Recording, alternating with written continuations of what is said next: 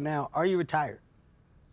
No, I tried that. I'm terrible at that. I was about to say, I found one thing. Because you announced it. Yeah. You announced it. Yeah, you said, I'm retired. Yeah, you made the world say, oh, shit, damn, farewell. I just needed a break. Okay.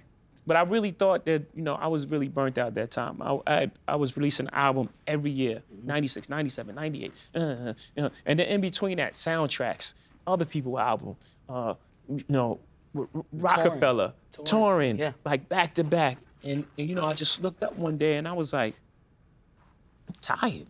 I had never been on a vacation till like, I want to say 2000, like my whole life.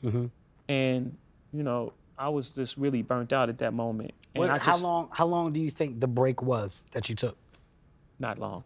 I just needed maybe a year, maybe 2 years. It wasn't that long. It was like maybe 3 years. Because I remember I went to Def Jam. It was 3 years, actually. You took off and then you appeared. It was like you appeared on the track. Yeah. And people was like, well, what the fuck? I thought he was, I thought you was. Yeah, and then it came back like 2007, I believe.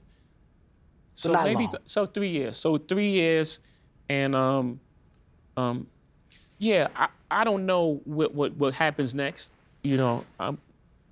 I'm not actively making music or making an album or have plans to make an album, but I never want to say I'm retired. I just, it's a gift, and who am I to shut it off? You know what I mean? Like, it's just like, damn, it's open to whatever, and it may have a different, a different form, a different interpretation. Maybe it's not an album. Maybe it is. I have no idea. But I just, just gonna leave it open.